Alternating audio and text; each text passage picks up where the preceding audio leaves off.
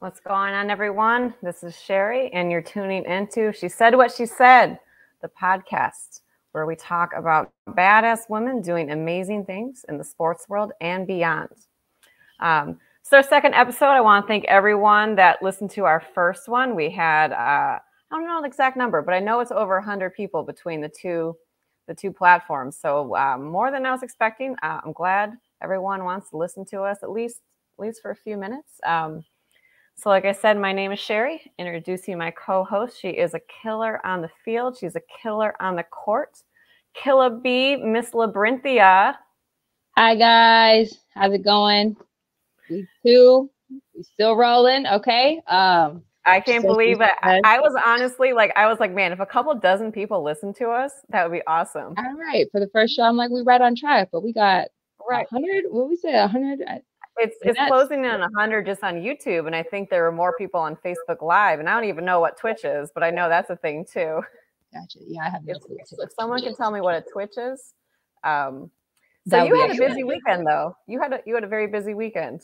I did. I was actually out in LA playing with a flag team called She Unit. It's a team that I usually travel with, not like one of my home Chicago teams. And there's a big tournament in Santa Clarita. Run by the FFWCT, which is a big national league. They run the national tournament each year too, and they have like little mini tournaments. And yeah, we did really well there. We won the 5s women's non-contact and contact, and then we lost in the championship by 1 in co-ed. But 2 for 3 isn't bad. And then She Unit also won gauntlet. Unfortunately, I couldn't play gauntlet because it has to be someone from your state or surrounding states on one team. So like if we had a Chicago team, I could play only with the Chicago team. So they had a Cali team and they played all with the Cali team, and I coached and I filmed and I cheered from the sideline. Those are my girls, but they won that too. So shout out to She. You had some hardware. You had some personal hardware as well. I did get an MVP award. We were balling. I mean, it was like, I love that team. You know what I'm saying? We pick each other up. We've always got each other's back. And, we kind of went crazy on everybody this weekend. So it was pretty dope. I think you went crazy. Wasn't it overall MVP? Yes, it was overall in contact. I played both ways. There was a lot of games. We played 15 games total over 2 days. Saturday. Does that count co-ed? Yes. Oh, so we had 5 games and then 5 games for contact and non-contact. So my legs are done for, but take a couple days to rest, Epsom salt bath, massages. You know the deal. You know the deal. I do. But yeah, it was really fun. I got to I stayed an extra day or 2 to kind of hang out in LA. I saw. And we had a good time. We did some karaoke, and it was lit. It was a really good time, and we brought home some hardware. So I had a great weekend. How was your weekend, Sherry? Mine was good. I was in DC. I went to a wedding on Friday because people got to do Friday weddings since everything is booked for like the next 2 years. So at the Army Navy Club, a Marine colonel was getting married, and the Penn State at Maryland football game was there, so I went to that the next day. I went to the wedding with my best friend from college, my teammate. Some of the Penn State guys were there too. So let's just say I relived college Friday night, and I am 37. So Lord, I was like, my God, I'm acting like I'm in college. I am not in college. But I'm sure you had fun though. It's nice to kind of circle back, right? Right? Like, yeah, this is what we used to do. Oh, I can't hang like I used to. Man. None of us can. Trust me. None of us can. But I did not fall down a winding flight of stairs wearing 4-inch heels. So I might have been drunk, but I wasn't. I was drunk enough. I was sober enough to walk down those stairs holding the railing. Good. That's always a plus. So we have quite the show today. We are paying tribute to a groundbreaker, a legend, a trailblazer in the women's gymnastics world. She was unfortunately taken from us from a little bit too early this year, but her Her husband is here. So Tom Drahozal, I know I'm pronouncing his last name wrong. Coach Tom, come and join us. Hi, nice to meet you guys. Wonderful to meet How's it going? Yeah. I'm hearing a little static there. Can you Yeah, hear well, it there? Are we good? Is it good? Yeah, I can hear hopefully we can get that taken care of. So Tom, you know, Googling your wife's name, Dianne, you find all of these things out there, and I found something that someone said on Reddit that really spoke to me. It was Dianne walked so that Dominique Dawes could run, so that Gabby Douglas could fly, so that Simone Biles could launch a rocket ship. And I think that sums up your wife's career. I would agree. I mean, yeah, as far as what Dianne did for Black gymnasts, female gymnasts, she was the first to be the national champion. And yeah, her Olympic dream got cut short kind of because of an injury at Olympic trials, which I'm sure that's something we'll touch on here later on. But, it took a Dianne to be that national champion. So then Betty Okino and Dominique Dawes could take it to the next level by being in an Olympic Games. And then Gabby Douglas is the one who could then win an all-around championship. And then Simone Biles, I mean, the greatest of all time. So. Definitely. I mean, I just want to say that it is so dope to have you here. I look up to women like Dianne, and I just am ecstatic that you're here with us, and I want to learn more about her journey. Believe it or not, I had never heard before, which is like sad in my opinion. I'm not big in the gymnastics. You weren't even close to being born. Right, but she's the first Black woman to do this, to win a national championship. So I'm just, it's crazy to me that I hadn't even heard of her name before. So Tom, if you could kind of just like touch on a little bit of her journey and like how she got started in the gymnastics world, because back then I know there were barely any Black gymnasts, correct? That is correct. She started with gymnastics when she was 3 years old, actually. Okay. And her dad put her in recreational classes because between her and her sister, he said they were tearing up the furniture in the house by jumping up and down. So he told their mother, you got to do something. So they went to Wanda's Gymnastics in Gary, in Dianne's hometown. And then Wanda later outgrew her facility there, and then she went to Maryville, Indiana, and that's where Dianne trained. That's where she learned all her basic skills. She became a competitive gymnast at that gym. And then the story kind of goes, Wanda really knew Dianne had a lot of talent. And then it got to the point where Wanda realized she could not coach that level of talent. So in a very courageous move, what she told Dianne and her mother was, if you have Olympic capabilities, however, I can't coach that kind of a caliber of a gymnast. So she told her, if you want to be the best you can be, you have to leave my gym.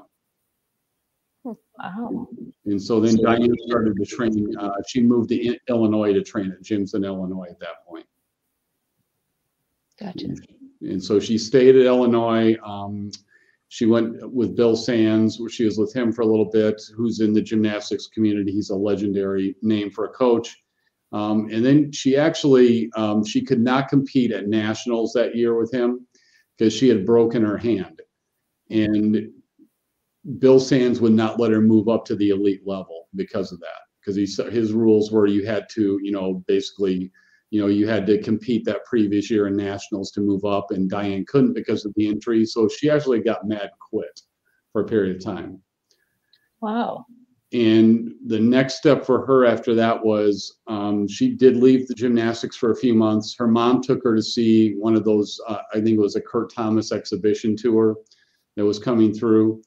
And a coach approached her at the meet and said, or at the competition and said, if you come back, you have so much talent, I could make you a national champion.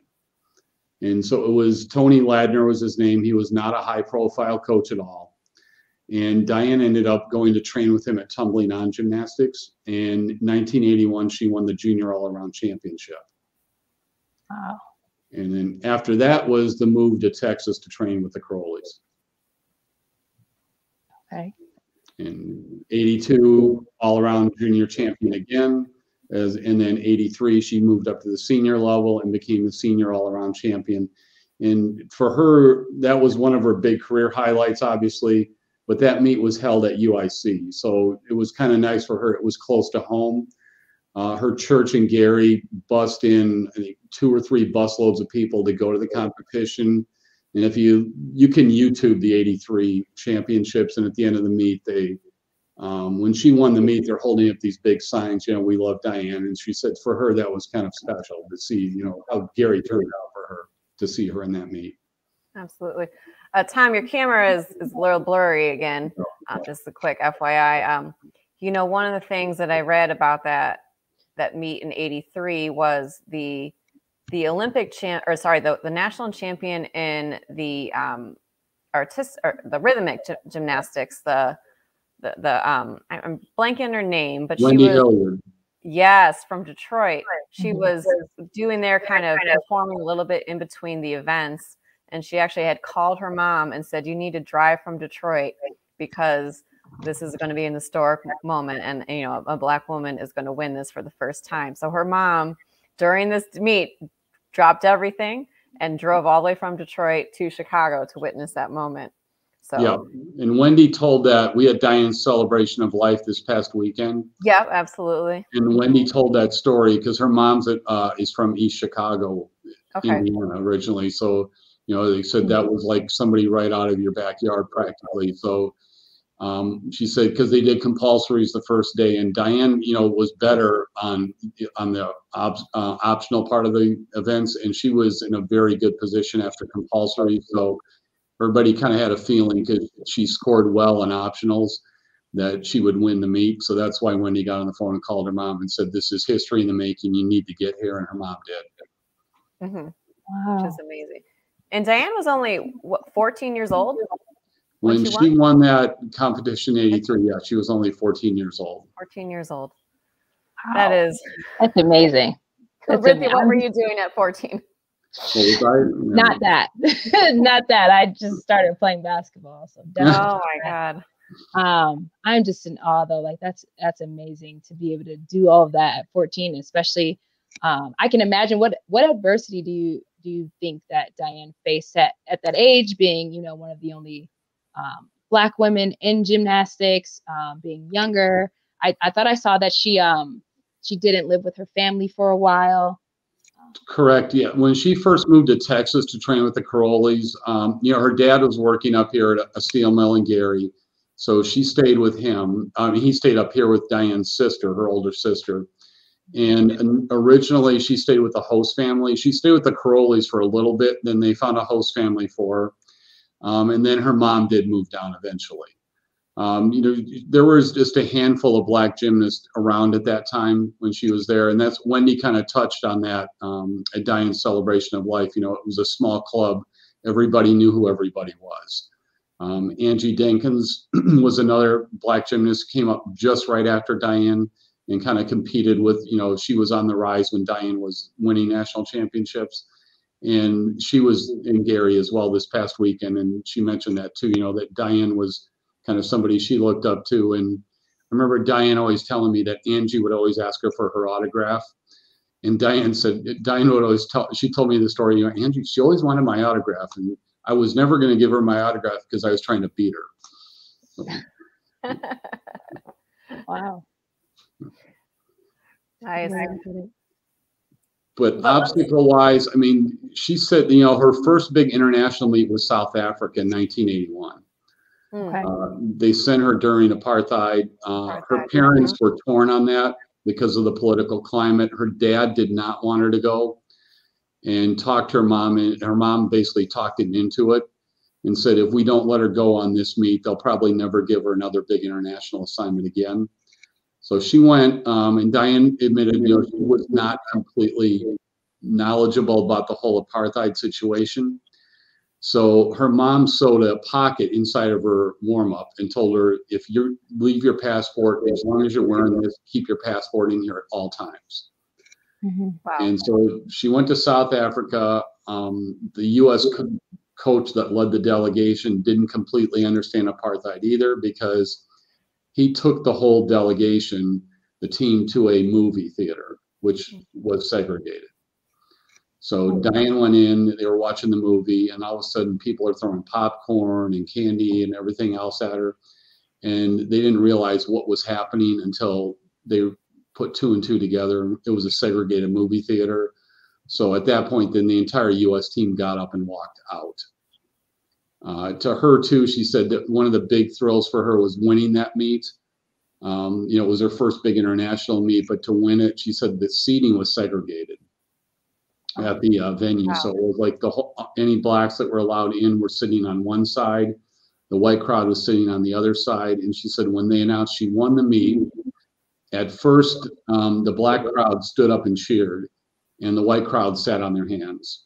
But then they got up and cheered too. And she said for that one moment, to her, she felt everybody came together. So she said that kind of, that gymnastics was able to squash apartheid for that one moment.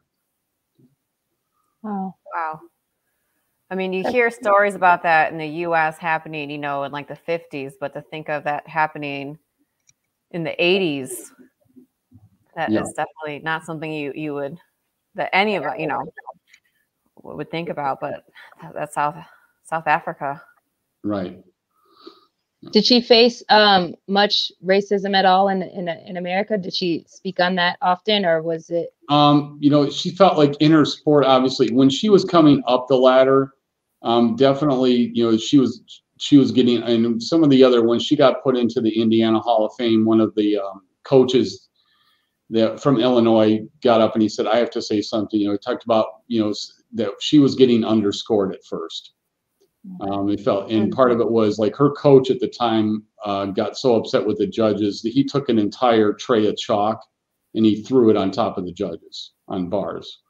After she did a bar routine, and that was Bill Sands, who was her coach, did that. After she did a bar routine, it came out and everybody's like, it was only the perfect 10 at that point was the highest score you could get. And everybody's like, how do you even find any deductions in this routine? And they came up with like something around below a 9 even. So that's when her coach literally took the whole tray of chalk, picked it up and just threw it over the judges that were on the table there. So they were covered from their head all the way down to their waist with chalk. So yeah, and so now when she got to the elite level, she was one of a handful of black gymnasts at the time, and the one she always said for her, she was competing to be the best. She wanted to be the best, so she necessarily didn't always see the racism side of things when things were happening. And even when she won in 1983, her goal was to be the best gymnast in this country. And she said afterwards, people came in and said to her, it was like, what a historic accomplishment was. Then she put, being the first black gymnast to win an all-around championship. Then she realized the magnitude of that was even bigger than just herself, her personal goal of wanting to be the national champion. AB just commented, he put it up, what an amazing story, that's movie worthy. I mean, has anyone come to you about making, a documentary or a movie about her story? I've done some interviews for documentaries recently as well. Dianne was in the process of writing a book prior to her passing. So that's one thing that her author, Don Emmons, and myself were kind of making sure it gets finished. His goal is to get it done ready to shop to a publisher by early next year. And that's not the first time somebody said this should be a movie too. They said, but it's not going to be. Because in many ways she was kind of for black women for gymnastics. She was what Jackie Robinson was for baseball. Yeah. Yeah, that's definitely a movie I would be front row and center watching. Let me tell you, as a black woman myself. The racial items in the U.S., the international, the items happening in South Africa, And like you were saying, that's when judging in gymnastics was a lot more subjective than it is now. I mean, it used to just be 1 to 10. Now they have the degree of difficulty and all the, so they've definitely changed the gymnastics scoring over time. I mean, Simone Biles, you know, still gets a little bit of docking. Times too. Yes, absolutely. But you know, it's not on that level where you're saying like it was a flawless routine and someone gave her underneath a 9. Like, you know, how is that possible? True. Yeah. You know, well, with Simone, what she's dealt with, because her difficulty is so high compared to most other gymnasts, some of her tougher skills have been devalued too. So it's kind of like, because she's so much better than everybody else, try and level the playing field, I guess, on the international community, they basically devalued some of her skills too. Yeah. And one of the things we did here was, you know, Dianne and Mary Lou Retton were both kind of a different type of gymnast. They were the first to introduce power gymnastics for women. And, you know, they were the kind of gymnasts today under the current code, they would have excelled with the type of their gymnastics. The current code was written for gymnasts like them, which is similar to Simone as well. So. And they have the trampoline bounce back floors now, which they didn't, you know, have in the 80s. Yeah, and the horse has a lot more spring. Believe me, Dianne would always talk about, the beam. Yeah, the beam was a little bit more. It was. She goes, I grew up on that wood beam. I grew up, you know, with mats put on, mats thrown onto a, you know, over a gym floor. And she goes, you know, there weren't spring floors all the time either. So, yes, she used to make those stories quite clear to the kids how much better they have it today than they had it back when she competed.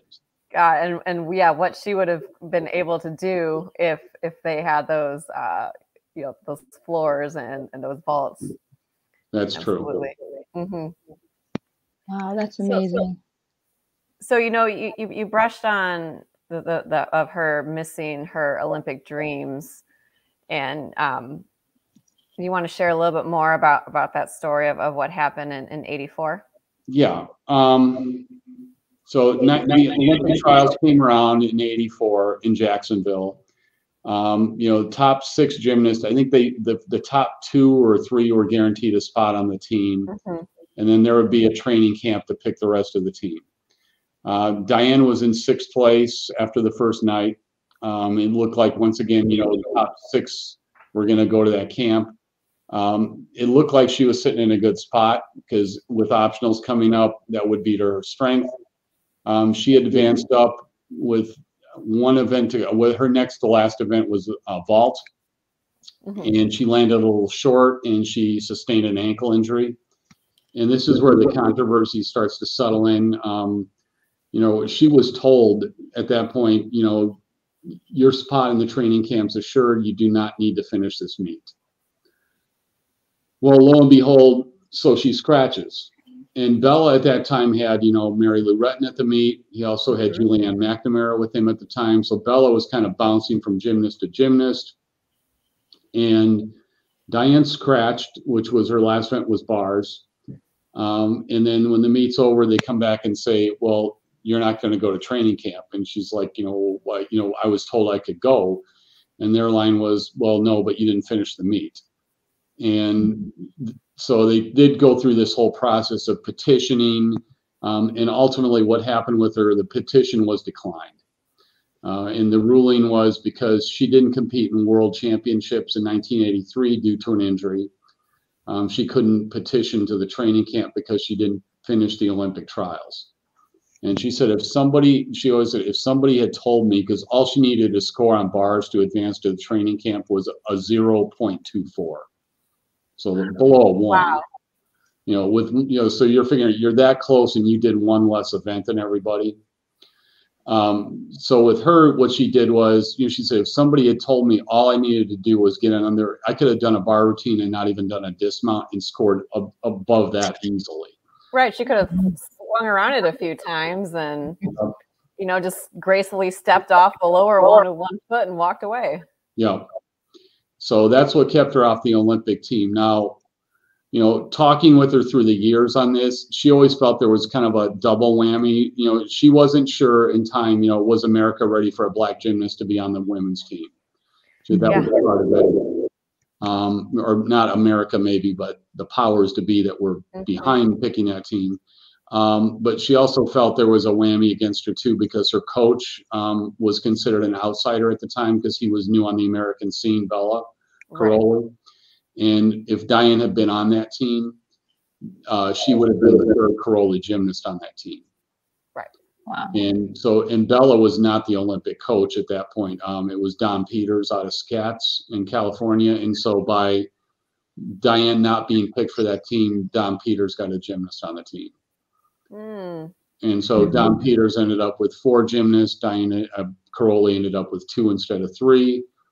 And the rest, draw your own conclusions on that. But that's things that ran through her head as well.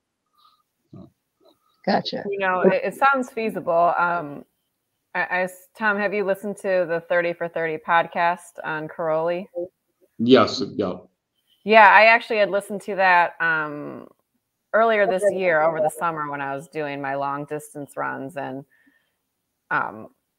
it was very interesting. And this take I can see, because Caroli definitely butted heads a lot with the governing bodies of there. And now it seems like some of Caroli's training tactics, a little bit more controversial. How did she get along with Bella and his wife? Dianne, one thing with Dianne is that she has nothing but good things to say about her time with Bella. She felt, Bella was hard, but she said she would have never excelled to the level she did without his coaching. She would always compare Bella to going to play basketball for Bobby Knight. Okay. And she said, it's like, to her, you knew what you were getting into if you went to play basketball for Bobby Knight. She said the same thing. If you went to go train with Bella, you knew it was going to be hard. And so she felt, so to her, she had no complaints about it. The whole Bella thing with her, I mean, like I said, she did stay in touch with him, obviously not as much, as they got older, but when they ran into each other, they were always very friendly to each other. I mean, I've met him myself several times, and with Dianne, and she did professional tours. Bella would be, a guest at the tours as well. So, they did stay in contact with each other through the years. Bella was the face of the coaching when Dianne competed. Marta was in the background always in her time period. So, I mean, she just, like I said, she felt he was demanding, but she did not feel like there was any type of, definitely no physical abuse or psychological abuse at all when she coached. She just said he was, hard, but he was hard on everybody. It wasn't like he played favorites. Okay. Gotcha. I wanted to touch on, you said that after the ankle injury, she did an advance and she retired shortly after that, correct? She retired in 1985. Yeah, after the Olympics, she did go back, had healed, and was training again. And the deal she had with the Carolis at that time was she was going to take, because they had, about 1988. And, nowadays, yes, gymnasts could definitely, she'd have only been 20 years old. So, that's, Simone's 24 right now. But back in that era, there wasn't the money, you couldn't take money back then. Or if you did, you lost your amateur status. And that also knocked you out of, competing in Olympics. So she did take it 1 year at a time. She got injured in 85. She injured her ankle again right before USA Championships. And then she retired after that from competitive. She did go on and tour. She did professional tours primarily with Bart Connor and Paul Zerk. She did gymnastics tours with them and television specials all the way into the early 2000s. Oh, wow. Yeah. And Dianne did get to the Olympics. It just wasn't how she had hoped to be. She actually auditioned to perform in the closing ceremonies of the Barcelona Olympics in 1992, and she got selected. And she was a performer in that. And that's kind of after she retired from gymnastics, she did professional dance and did the professional gymnastics shows. So the audition in Chicago, this is a story you'll probably find interesting. So they took one dancer out of Chicago at the audition. So she comes into the audition and she said there was, couple hundred people there easily. And they all knew in advance they're taking one person. And so what they told her is she was sitting there during her audition, she's thinking, I have to do something to make myself stick out from everybody else. So while she was doing her audition, there was a table there with the people who were the selection group, and they were seated at it. And so right at the end of her audition, she was wearing character shoes, which are dance shoes. She ran, took off, and did a double fold. Now, this was on a floor, no spring floor, mind you, a dance floor. Did a double fold over the table of those individuals and stuck the landing behind them. So you got to figure that's, 7 years removed from professional, from competing, as an elite gymnast. And she stuck the landing. She said the room just got silent. Nobody said anything.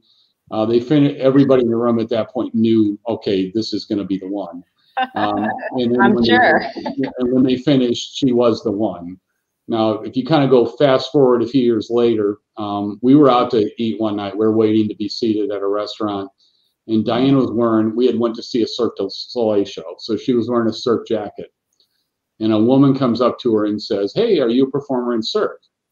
And Diane's like, no. She goes, I just got this when the show was here in Chicago. And so she goes, well, you look like you could have been a dancer. And she goes, I did some professional shows. And they talked back and forth. And then she goes, well, what shows were you in? And then Dianne told her, she rattled off a couple of shows. Then she said the 1992 Barcelona Olympics closing ceremonies. And the woman, all of a sudden, her eyes went bing. Her mouth opens up and she goes, you're her, aren't you? And Diane's kind of like, wow. Her what? And she goes, you did that tumbling pass over the table in character shoes. And Diane's like, she goes, well, yeah. And she goes, you're an urban legend in the Chicago dance community. Wow. Oh, wow. That's awesome. That's so awesome. I'm sure she definitely made a statement. How could you forget that, right? I can imagine. No. Yes. So I also read that Dianne did start a dance school here in Chicago. Can you tell us a little bit more about that? Yeah, after coaching around, we got married in 1994. So in 1996, she opened her own gym, Skyline Gymnastics, in Chicago. Mm-hmm. And what ends up happening for her was with Skyline, it was on the north side of Chicago, like right across from Wells Park. Oh, okay. So, that's by me. Mm-hmm. Yeah, and she stayed open for almost 17 years there. And then she ended up closing the gym after that. And then after the gym closed, she did work at a couple of clubs. She freelanced and she judged. Dianne was a brevet rated judge as well with the sport. So she did judge like USA championships, Olympic trials. So she judged all the way. And then plus, dozens and hundreds of just local JO meets as well. Nice. Yeah. Nice. And your camera went out fuzzy again. I know. It's one of those, I don't know what's happening to it. Just want to get your nice smile on here. Well, can you tell us a little bit about you guys when you were married? Yeah, this is what I want to hear about. You skated past that, but we want to go back. We want to circle back. We want to go back to it. Yeah, how'd you guys meet? Tell us about your guys' relationship. Okay, she moved here in 1992. She had right after she actually had finished performing at Barcelona, and she said she was tired of the whole dance routine because it would be you land a gig, it's over, then it's audition. And the travel, and it's just kind of it's a tough life, and so she decided she was going to settle down. She went back to coaching at a gym in Chicago on the north side, Lakeshore Academy. And at that point, she was out one night in 1992 in the fall, and I was out, and we just met and started talking to each other. And the next thing that happened was, we started to see each other, and like about 6 months after we met, we actually got engaged, and then we got married about a year and a half later. So. Wow, okay, 6 months. Yeah, so when you know, right? That's right. When you know, and she was also like, and she said at that point she was looking to settle down too, and her line to me at the point was, her love would only last for a year, so you better decide if you want to be with her for the rest of your life or not. So. Wow, she knew what she wanted. Yeah. Man. Did you guys face any racism or issues being an interracial couple at all in that time? Yeah, here and there, yes. Yeah, occasionally we did, yes. But nothing, that was, something you expect to deal with, but nothing, over the top, I guess would be the way to describe it. Mm-hmm. Yeah. And did anyone ever get like starstruck? Did people recognize her a lot? If we were at any gymnastics type events, yes. Okay. When she would walk into a room, anything with the big gymnastics, because she was still a well-known name, and all the way, obviously, even still, she's a known name, and people would recognize her. Just being out locally inside of Chicago randomly, yes, but for the most part, we could pretty much, go. She didn't have to worry about that type of thing. But if it was related to gymnastics, yes, she would be, she would have people want to take a picture, which she accommodated all that, and especially for kids, her autographs. And she would always ask me, like, the same thing. Here's an example, like, well, how do young kids know who she is? And I said, Dianne, you got to realize it's their parents, because their parents know who you are. So they're steering them to you. That's how it was happening too. So. Definitely. I can imagine, just especially like I said, being a Black girl, I'm just like, it ought to be the first. Like, I played sports, but I was, I'm nowhere near the first. So to be the first Black woman to win, that means so much to young Black girls. I'm sure even today. Mm-hmm. Even to me, reading about her, it meant so much to me. So I can only imagine what it was like, for sure. So yeah, so I mean, she would. I mean, so to answer that, it wasn't, like if anything gymnastics related, yes, you would have like because the first time I went with her to Caroli's gym, she stopped by to visit, to say we were in Houston, so she stopped by to say hello to Bella and Marta. And then another time we went in there, she had to train because she wanted to work out because she was getting ready to do a professional show, and so she was trying to get back in, at least get back into professional show shape. So we walked into Caroli's gym, and it was like people would be like, "There's Dianne Durham," and they'd say, "Oh, there's your bodyguard. It must be." Well, I was her. I was not the bodyguard, that's for sure.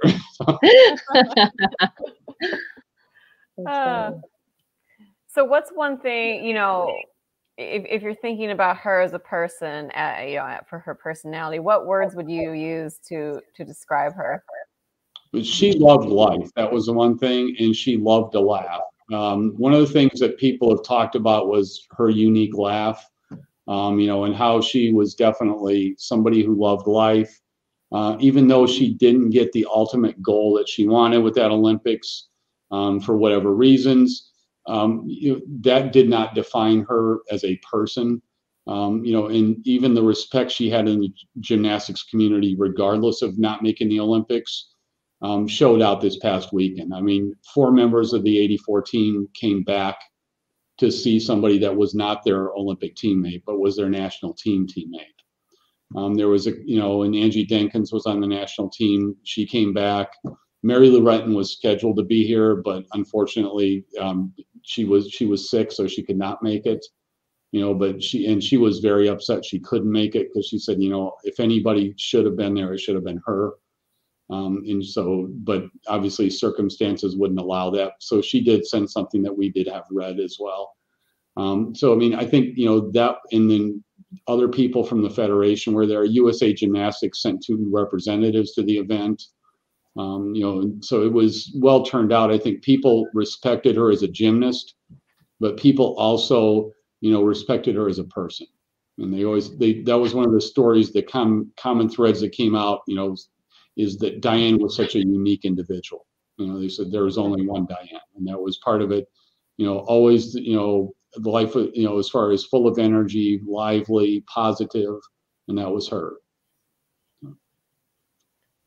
Tell us a little bit more about tell us a little bit more about the celebration of life. I read about it on ESPN, actually, to show the importance of it, but tell us a little bit more about that event. Well, it was something, obviously, when Dianne passed away, we could not do anything because of COVID. Mm-hmm.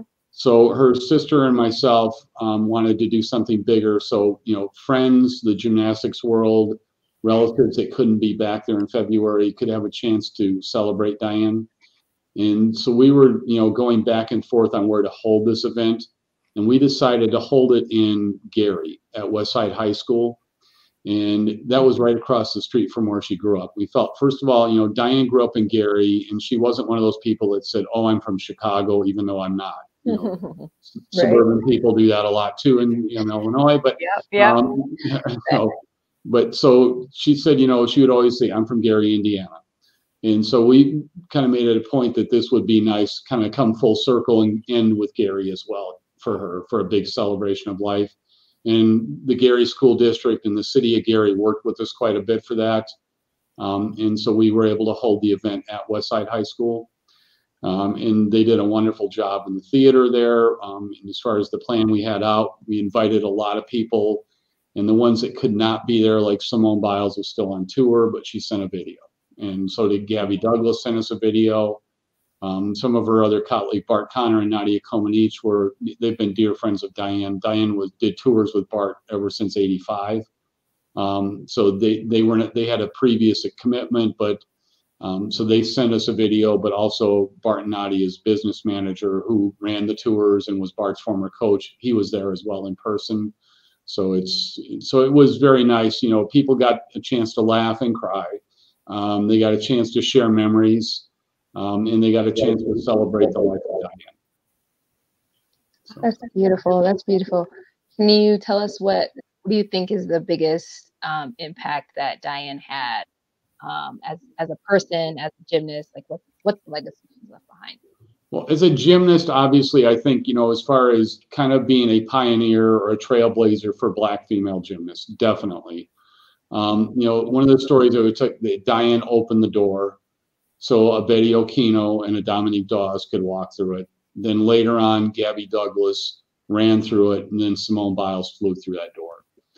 And Simone definitely said, as far as what Dianne did for her is something that she, as far as her and other Black gymnasts, is something that does not go unnoticed. And Betty Okino said that in her video as well. Everybody talks about who won the medals and who was the first to do this.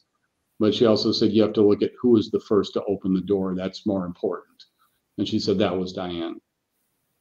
So definitely, as a person, definitely, like one of her former gymnasts, we asked to speak as well. And she talked about, their relationship was beyond gymnastics, because they stayed in touch all the way, until Dianne passed away. They would still stay in touch with each other. And she always felt that Dianne was like a second mother to her, which is what a lot of the gymnasts that she had have felt through the time as well. They always felt Dianne was kind of, she would be somebody that would kind of keep you on track as far as gymnastics, but also to her, it was also to be a better person was just as important for her. Gotcha. Definitely. It's beautiful. Yeah. I know. Very touching. Yeah. What have you felt that you've learned from your wife that you'll take on with you? Well, I mean, one thing is obviously her positivity is something, to always find something positive. And that's like one of the things Kelly Garrison wrote a letter, and she said, how Dianne could be one of the most positive people you ever know, considering what happened to her gymnastics wise. That just shows if you look to find that one, if you can always find something positive, that makes your day and your life better too. Even though when it's at your lowest low, if you can find something, to think that something went well at that point, then you've done something good. So I think that would be something to live on, and the big thing she would always say is that when she would always talk to people, several people brought that up, is that she would always end a conversation, make sure you take care of you. That's how she would always tell it to people. Oh, I love that. I love that. I feel like we get kind of lost in the sauce often. Mm-hmm. So, and we forget about ourselves, especially with everything going on, trying to help other people out. So I love that statement. I think I'm gonna use that a little bit moving forward. Right. Get that one a little tattooed on you or something. Definitely. Maybe. Is there anything else that you think that the world needs to know about Dianne that you want to? No, I mean, I think, obviously if there's other topics, but, the one thing that they have done is they did set up, a Dianne Durham Humanitarian Award. And that was set up by Paul Zert, who was a Bart Connor's business manager. He set that up, and he started it as a GoFundMe fundraiser. I think it's still up actually too.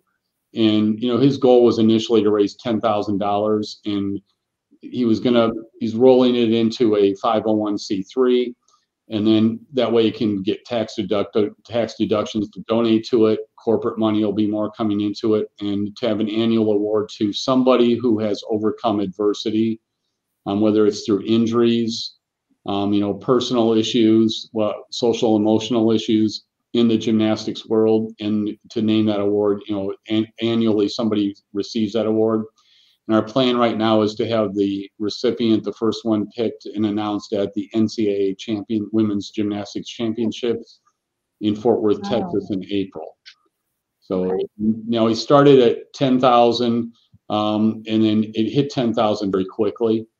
And then he raised the goal up to 30,000, thinking we'd never hit 30,000, and now it's over 35,000. So it's done quite well, and a lot of people, have obviously contributed, whether it's $5, $10, or $2,000. People have contributed, so it's remarkable. And that's a yearly award. It will become a yearly award. Yeah. Yeah. Oh wow. Awesome. Amazing. And is that for collegiate gymnasts or high school or professional? It could be, it could be anybody. It could be a collegiate gymnast. It could be somebody that's in the elite program, or somebody who's retired from the sport. So the criteria for that is pretty wide open. It could be somebody, you're recognizing, kind of somebody in a situation like Dianne, you want to recognize them for some, what they have dealt with, in their career or post-career type situation too. So. Well, that's fantastic. Awesome. I mean, what a legacy, just, and the fact that, you, Tom, are working on this book, you've done the celebration of life, that just shows how much love that, that you have for her, and, what an amazing life partner. It's is for me, it's like, man, if I can, I would love to have, if I ever passed too early, I'd love to have a husband that was like you, that was just doing everything you can to continue that legacy, and, sharing her with the world. Thank you. That was one thing it is, you never expect to lose somebody at that young of an age, and sadly it happened. So, it isn't, myself, but it's also a lot of people in the gymnastics world, and family and friends have wanted to make sure, to preserve Dianne's legacy, to make sure future generations would know who was the first. Mm-hmm. Definitely. Well, we thank you so much for taking this time to speak with us. When that book comes out, make sure you tell Terrence, because I will have that one pre-ordered. All the stories that you've told have been incredible, and I'd love to really just dive in. I read a lot, so I would just love to read a full book about her life. Even from this conversation and the research that I did before, I feel like I know her, and I feel like I would have wanted to have met her. It just seems like she was just such a memorable person for and not just from what she did, in competition, but who she was as a person outside of competition as well. Yeah. Well, and that's one thing too, like when I met Dianne, I didn't know what she had done gymnastically, and she never told me at first either. Doesn't surprise me. So I knew she was coaching gymnastics, but I didn't know what her background was. And so it's kind of funny. It was like we had dated for several weeks, and then she told me at the time, she goes, this next weekend I'm going to be out of town, so we won't be able to get together. I'm like, okay. And then she said, I've got a gymnastics show I have to be on. And it was I must have given her a look like what? And then because she said, I'm going to be in a show with Bart Connor. And she goes, do you know who Bart Connor is? And I said, well, yeah, because I went to college in Oklahoma. So I knew who Bart Connor was, because in the early 80s, it was Bart Connor and Billy Sims in Oklahoma. And Oklahoma was a big football state. So for Bart Connor to be on Billy Sims level, you have to be pretty darn good. And he was. So he was, 3-time Olympian. So then I must have had this, like, what is she talking about look on my face, because she said, well, do you know who Bella Caroli and Mary Lou Retton are? And I was like, yes. And then and she goes, well, Bella was my coach and Mary Lou was my teammate. And so I'm thinking, like, wow, what is she trying to tell me here? So, and then, now, this was before cell phones. This was before, home computers, anything like that. So I had to wait until I went to work the following Monday to have a chance. Now, this is before Google, mind you. So whatever search engine was out there, I ran it out and ran her name across it. And I came back and I was like, wow. I mean, I was blown away. And then so when I did, and then she did tell me later, she goes, that was one thing that really, she goes, it gained you a ton of points because you actually like me for me, not because of what I had done. Amazing. Wow. That's beautiful. Well, thank you, Tom. No, you're welcome. We appreciate it. Like I said, we'll be looking out for that book, and my heart goes out to you. I know it's a difficult time for you, but you have a lot of people in your corner, and us being two of them as well. Well, I appreciate that. Thank you. It's like, that's what helps. Obviously, I'd be lying if I said this was easy, but hearing the support and hearing the stories and the memories and how people looked up to Dianne and that impact, that does make it easier. That's for sure. Yeah, I'm glad to hear. Glad to hear. Thank you so much for honoring Dianne. And hopefully, like they said, maybe a movie soon, maybe a documentary. I'm not much of a reader, but if the book comes out, I would definitely read. So audio movie. The movie for sure. I love the real life aspect of movies, how you kind of feel like you're there with them. So that would definitely well, hopefully, hopefully a movie. We'll see what happens. I know there was they were filming. There was a lot of interviews. People gave a lot of interviews because at Westside this weekend, because there was a documentary crew out there. They're doing a documentary on Black women in gymnastics, actually. And Dianne, of course, is one of the featured gymnasts in that. So they were really capturing, pulling in. It was a great opportunity for that production company. It's through Sony. They were able to get a lot of people there at one spot to interview them instead of having to go track all over the country. So, they were able to really do a lot of work in a short period of time with that. Awesome. Yeah.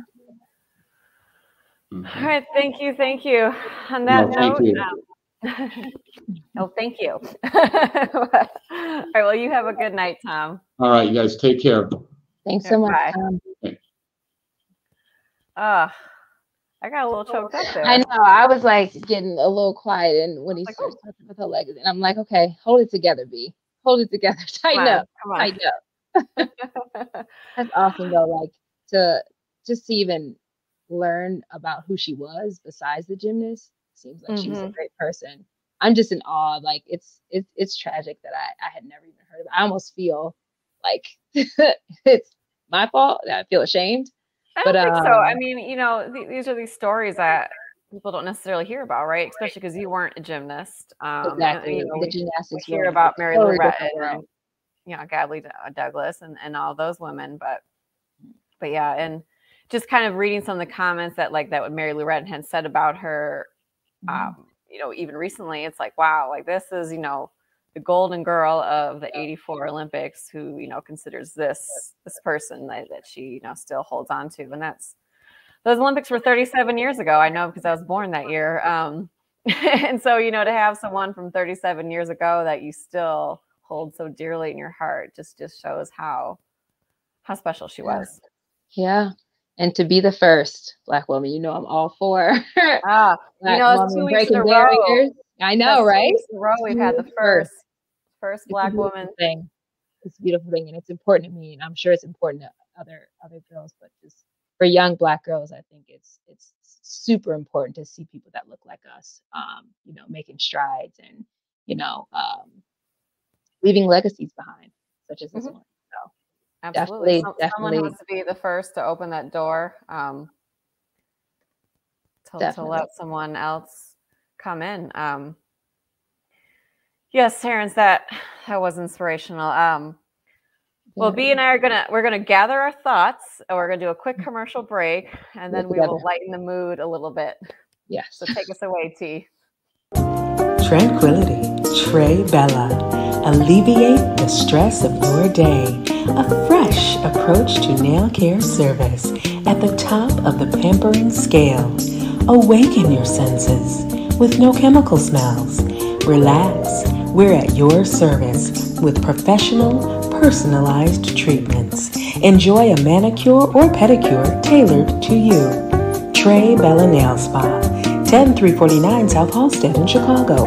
Follow us on Facebook and Instagram at Trey Bella Nail Spa or book at traybellanailspa.com.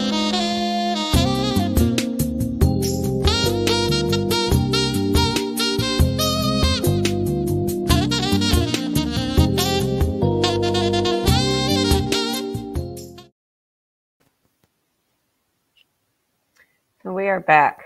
All right. Hey, where did our background go? Thank you. There we go. Thank you. Someone has to keep an eye on that man. All right. So, I was thinking about, because we'd like to have a kind of a topic after our interviews, because she said what she said. Both you and I have a lot to say. And I was thinking of what topic I wanted to discuss, especially after having kind of that deeper guest. I was like, I need something a little bit lighter here.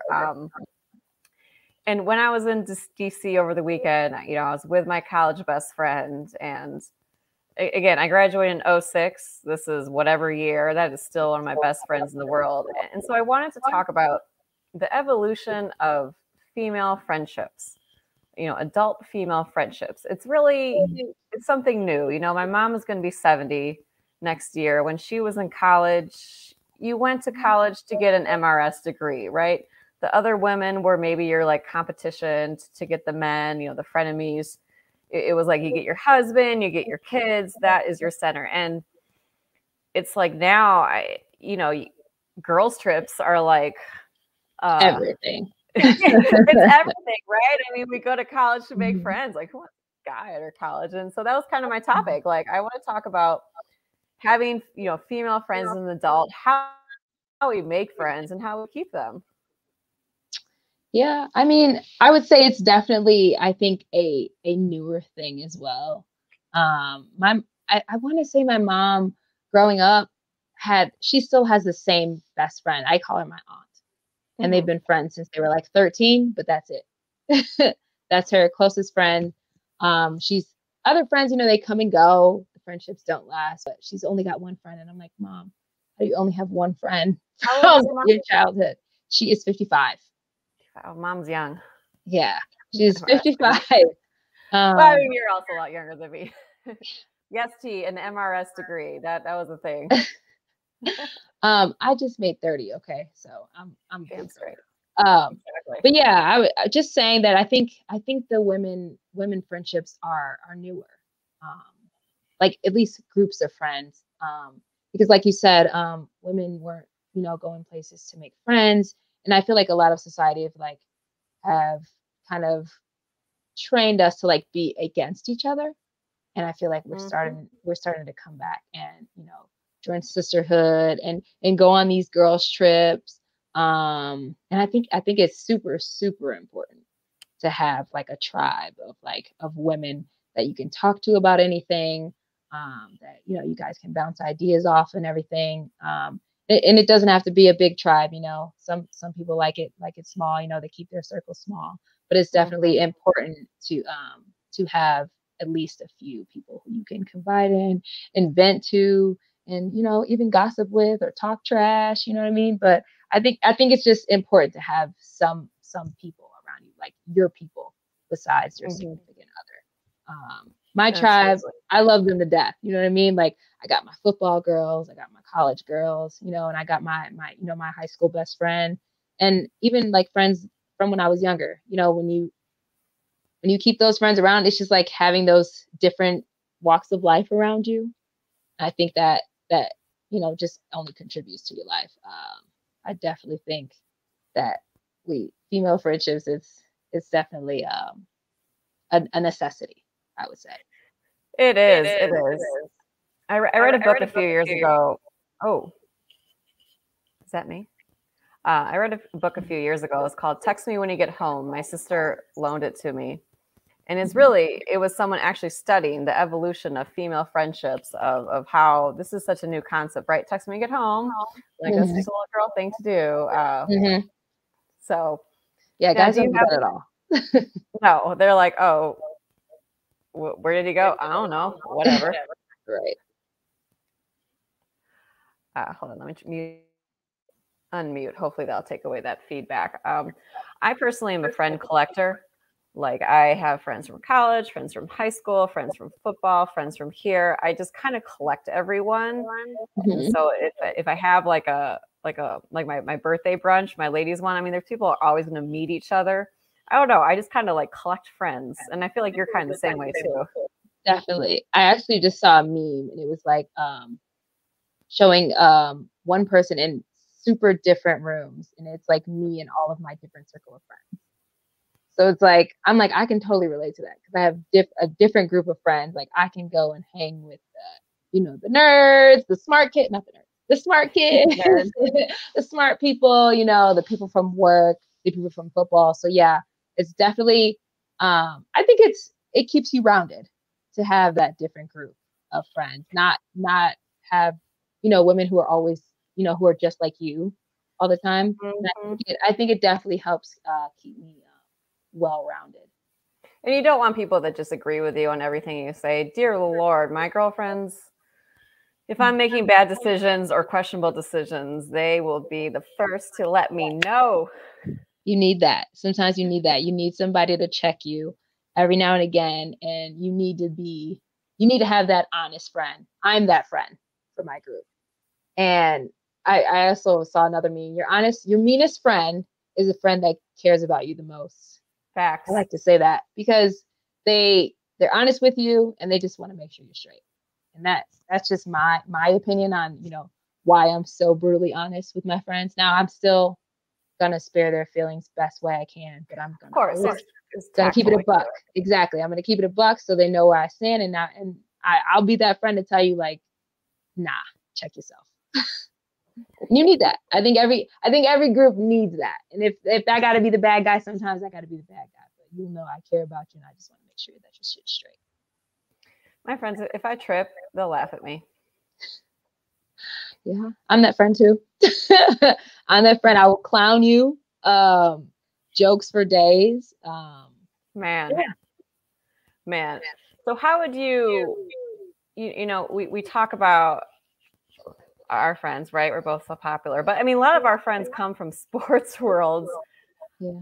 Like, if you were moving to a new city, like, let's just say you upped and moved to, I don't know, Miami or Charlotte or something, what steps would you take to create kind of a new circle? Because I think that's a lot of people struggle with, right? You move somewhere and you're like, oh, yeah, okay.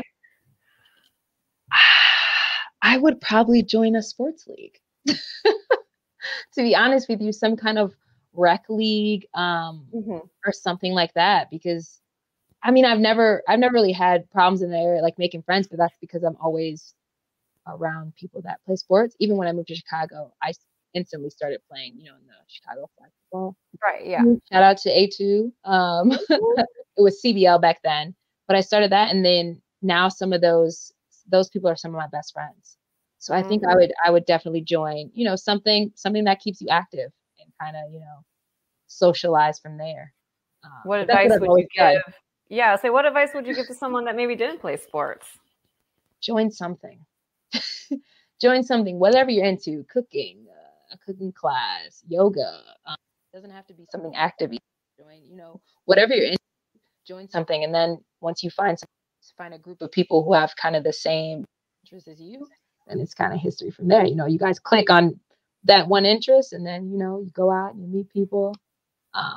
Yeah, I would just say you got to be out and about, though, to find. Yeah, your friends aren't going to come into your new. Yeah, they're not going to come into your living room. Yeah, significant others. You gotta be out. You gotta put yourself out there. So I would definitely say get out there and get involved in something, whatever your interest may be. I think Bumble has a friend finder. Bumble, which one's Bumble? Wait, Bumble is the one where yes, but it's the one where the girl has to message the guy. But I believe they actually have a friend finder app on there as well, which would be kind of cool. Like you could, you know, if you move somewhere new, you could kind of swipe through and like go on friend dates. Yeah. Would you ever do something like that? I would. I mean, I'd make sure it's safe. I just like doing crazy off the wall shit. Yeah, I feel like I would do that too. I would totally do that if I was bored one day, because with having so many like friend groups and, you know, playing on sports teams, you're used to being around people. I'm a super, I would say this, like I have a love-hate relationship with people. Like I love to be around people, but like I hate the things that people do. I hate that what people are. But I would say that being in those big groups all the time, I'm not used to being by myself. So on a day where I'm like, okay, you know, I'm lonely, my friends are busy, or, you know, whatever, I just feel like doing something new, meeting someone new. I'm always up to do. I've always said I'll try anything twice.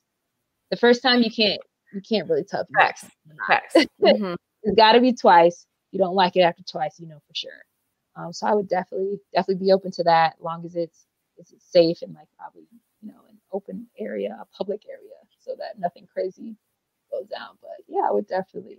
Yeah, I feel like I would do it. Like I wouldn't. Yeah, I'd be like, yeah, this is actually a good idea. I read it and I think it's still around. I was like, that's actually a genius idea, right? Because people use apps to find a significant other. Why not get it to get some new people? I'll tell you what, when you're talking about out and about, man, COVID was hard as shit for me. I do not do well sitting at home. I was struggling. I'm sure. I was struggling. And that being around people, you have to be out. So when we couldn't be out, and I mean, people were trying to be safe too.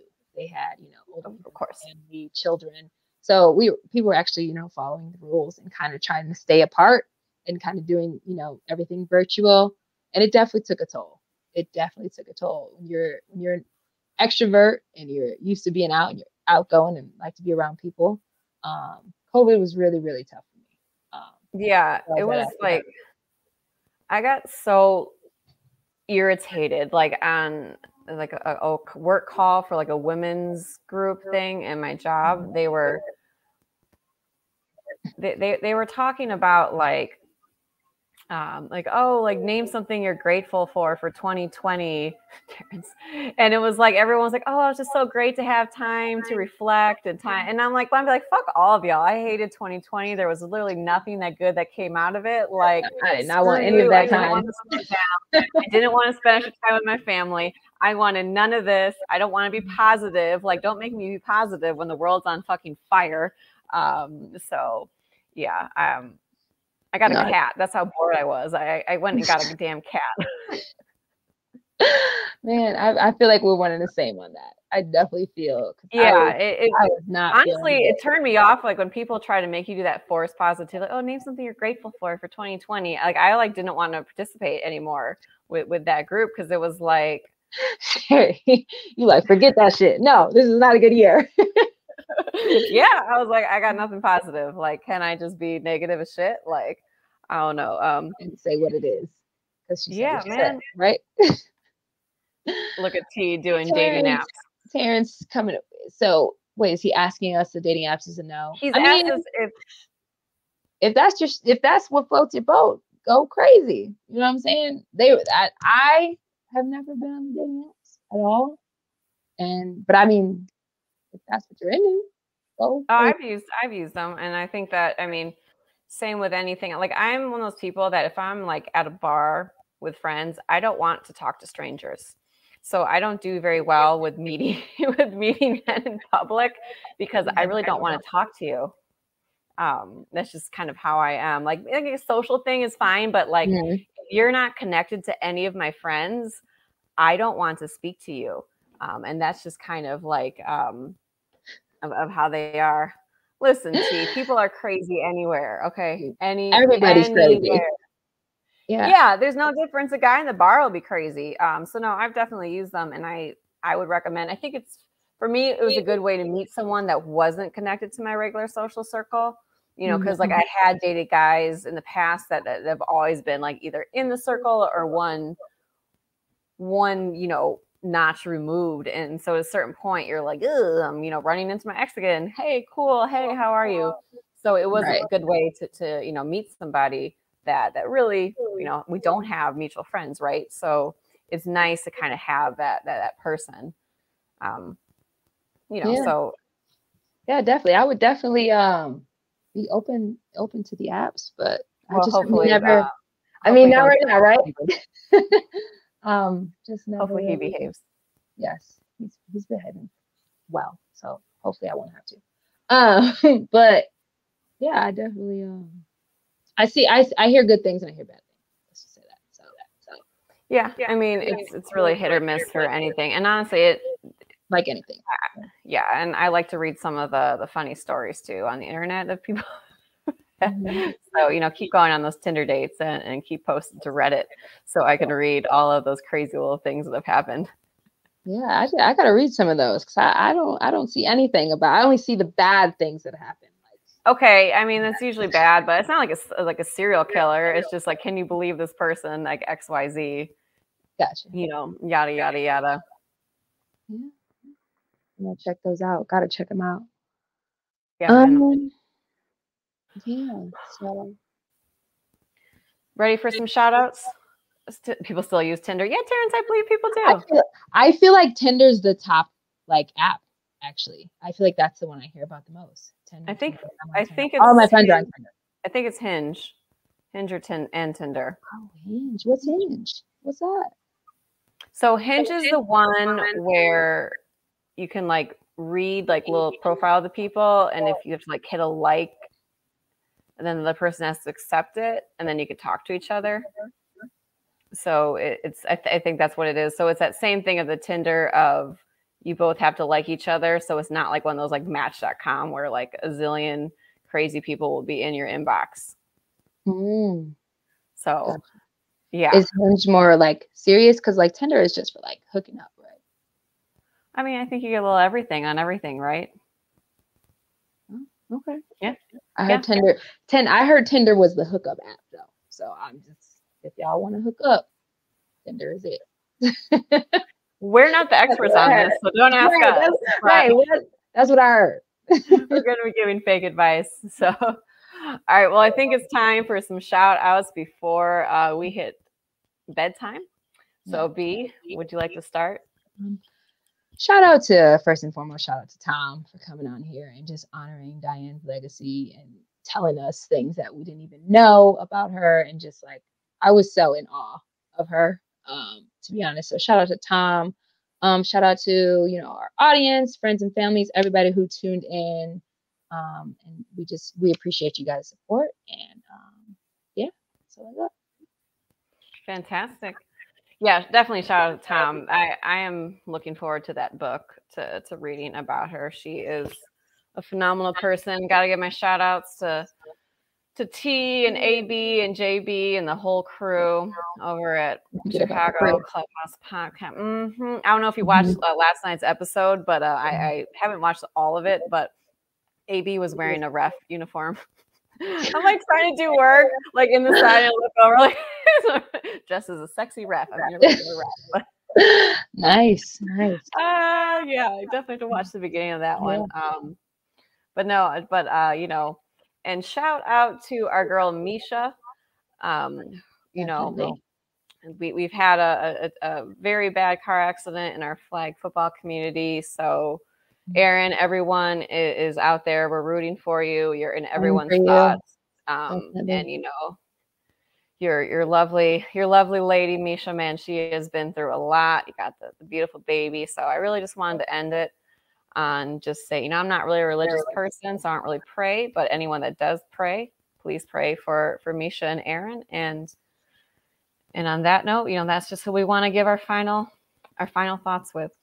Definitely praying for Misha and Aaron, and hopefully he's going to pull through soon. Definitely. Absolutely. And that's a wrap. That's a wrap. Y'all have a good night.